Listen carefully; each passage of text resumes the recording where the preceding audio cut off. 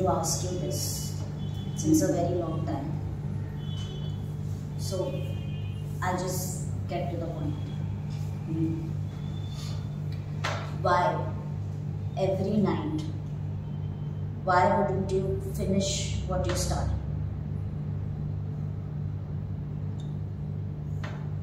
There's nothing like that. You know what I mean, right? But then I think you're getting it wrongly. There is nothing like that.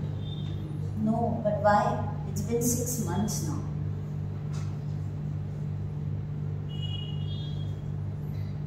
I know, I mean, after, like, you know my past, you know what I've been through, and still you chose me. I know, but I have my expectations from this marriage.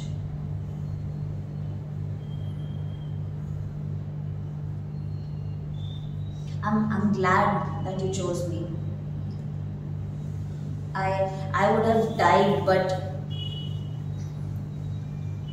now I want something out of this marriage. You know what I'm saying, right?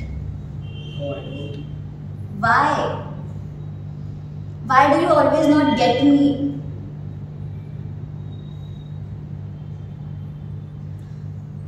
Whatever you're asking me for, that's not gonna happen.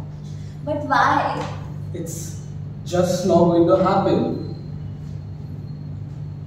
You got that? Are we done with this discussion? Can I leave? But I want a normal life. I want a kid. After what I've been through, I want one chance at life. What you've been through? Seriously, what you've been through? Okay, let me ask you this one thing. What do you think a kid's first memory would be of his mother? Any guess? Let me tell you, maybe her feeding him, or playing around with him, or maybe running her fingers through his hair. But you know what my memories are? Oh look, Ramna's mom went with Krishna Reddy today.